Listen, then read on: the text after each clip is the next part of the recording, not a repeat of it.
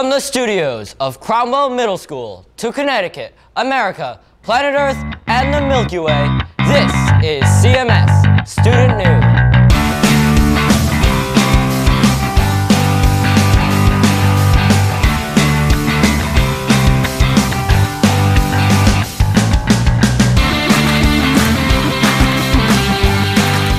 Good morning, CMS. I'm Jasmine. Our top story. Coming soon to a school lunchroom near you, CARES Cash Incentive Table. This table will have new and exciting ways that students can spend their CARES Cash. For example, for 15 CARES Cash, 8th graders can purchase a seat at the Tunes table. At the Tunes table, students can listen to music on their phones. This privilege is only available to 8th graders. Also, coming soon for 6th and 7th graders is a new Fast Pass. With a purchase of a Fast Pass, students can skip to the front of the lunch line. This will cost 10 CARES Cash. Teachers on CAF duty will walk the students to the front of the line in order of the request. I love nacho plate, the best lunch of the year! Yeah!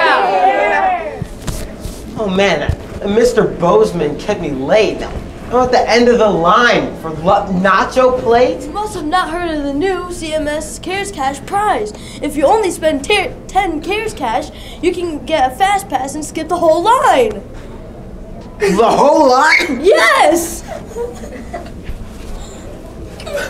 Oh my gosh, I can't believe this. Hey man, there's a line here. Oh well, too bad. I got the CARES Cash Fast Pass to cut the line. Oh man, I want one. You can buy a Fast Pass with 10 CARES Cash. This week, Dakota is back and better than ever with a new book recommendation. This time, she's recommending A Series of Unfortunate Events book by Lemony Snicket. Take it away, Dakota. CMS, we're here with Dakota Henderson for the Book of the Week.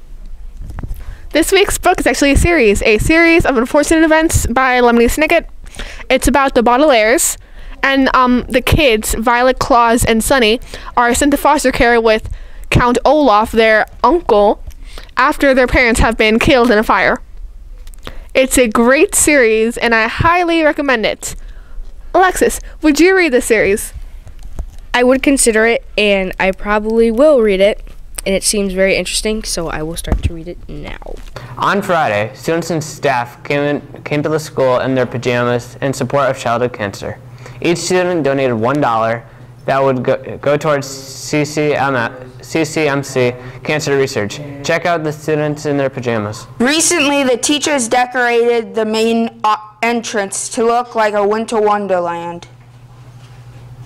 The teachers filled the hallway with snowflakes and drawings. CMS News was there to check out the action. Take a look.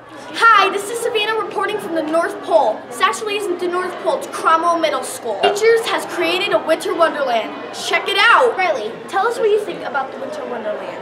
I think it's really neat how we have all these snowflakes that people made and how teachers colored that and how we have all these things that have been donated to us.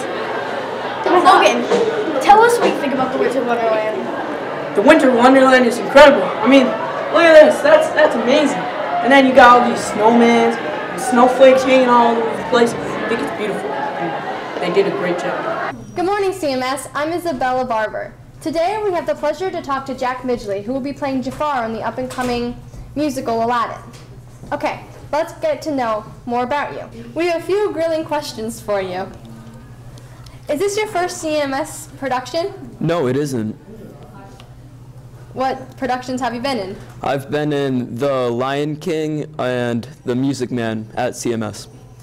Other than that, have you had any other acting experience? Actually, yes. I go to the company and Tempo, and they do a lot of good shows there, and I've been there for 3 years now. Tell us what auditions were like for you. Well, the first set of auditions weren't very stressful because they were different. Like, we'd just play games. But then once we got into callbacks, it was more stressful because there was more competition. How are you preparing to play a villain in this performance? Well, I saw Aladdin on Broadway last Thursday, and I was able to see the original Jafar voice actor, so I really liked studying how he played Jafar, and I want to act like him. What are some acting influences in your life? Well, I feel like for last year, Robert Preston, he was really awesome, and I like how loose he was on stage and on the screen, and I feel like he would be really good to be like on stage. That's all we have for you today, CMS. Thank you. Thank you, CMS. That is at the Good Morning Hazard Present Friday.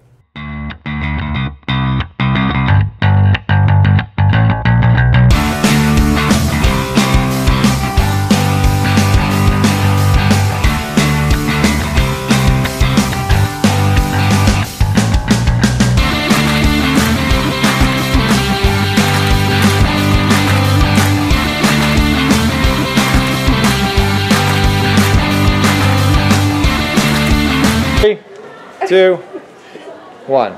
Hi, this is Savannah, coming live to the North Pole. From the North Pole. Oh my god, okay. Again. Hi, this is Savannah reporting live at Cromwell North Pole. No. What is the Cromwell North Pole? This is Savannah reporting from the North Pole. It's not the North Pole, it's Cromwell Middle School. Hi, this is Savannah reporting from the North Pole. It actually isn't the North Pole, it's CMS Middle School.